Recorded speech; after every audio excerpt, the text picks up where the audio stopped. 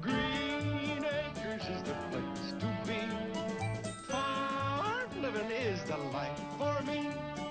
Land spreading out so far and wide. Keep Manhattan, just give me that countryside. Alright, getting about solar noon here. I thought I'd give you an update. Finally got spring coming around here. Getting a little, just a little bit past noon local. Getting some good clear skies, sun's up. Tractor's doing well. It's about 30 degrees out. Those panels are doing good. Let's go look at the wall. Alright, you can see the tractor's doing 104. It's pretty good. The rest of these, I've got them charging my batteries, and I have the last one here, 66. So we're doing about 165 currently into the grid. Now I have on my charge controller, I've got the solar tracker going to the grid, and then my 80 watt going to the grid, but the rest are charging my batteries. It's reading here 25 amps, voltage currently 30 volts. It's going through my solar boost. I have the cover off because I've been taking some measurements from that.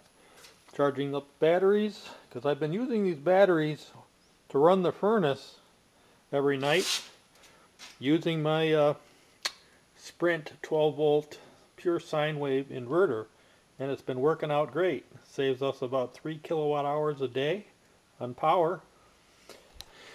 And the other advantage is, if I look on my TED handheld meter here, we're getting, actually let's compare it over here. See the grid, when the grid's at,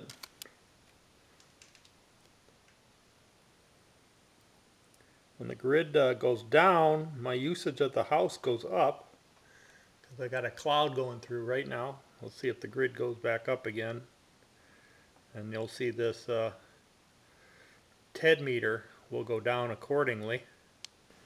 Now we know that the house usage is about 170 watts normally, and so what I'm trying to do is to make it so I don't put any excess power into the grid, that it all stays within the house.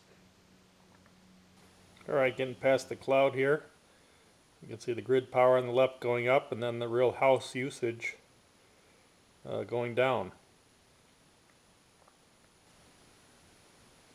Alright, sun coming through here. We should see this get close to 0 on the right, which is what I'd like it to be most of the day, and the sun is shining. There it is, 10 watts is good.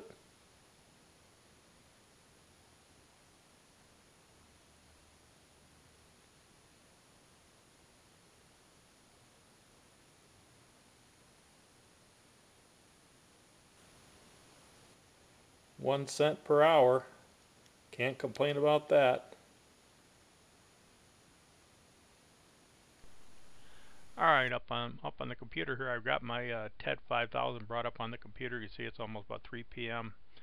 The house is using 34. That's actually after the grid tie inverter has made its donation. Just trying to keep this a little bit above 0 watts.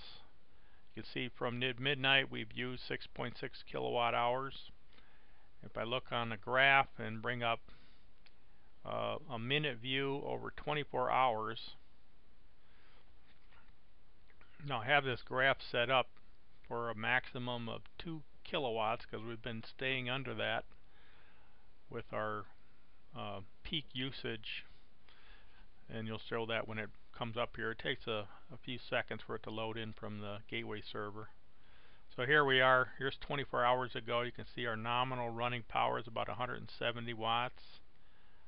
Come evening, television comes on. These squiggly marks is the electric heater. Then in the morning, space heater came on. That's about a 1500 watt adder.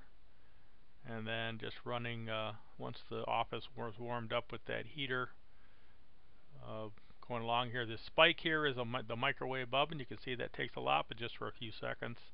But then this is where we're at right now, where the grid tie inverter's kicked in, and we're using the sun power to basically take down the normal 170 watts that the house is using, trying to keep us nailed as close to zero as possible. And these little spikes are basically clouds that are preventing the solar from putting as much into the grid as it would on a totally clear day. So anyway, thought I'd share that with you. Plan's working out pretty well. Trying to stay under 7 kilowatt hours a day. So far so good.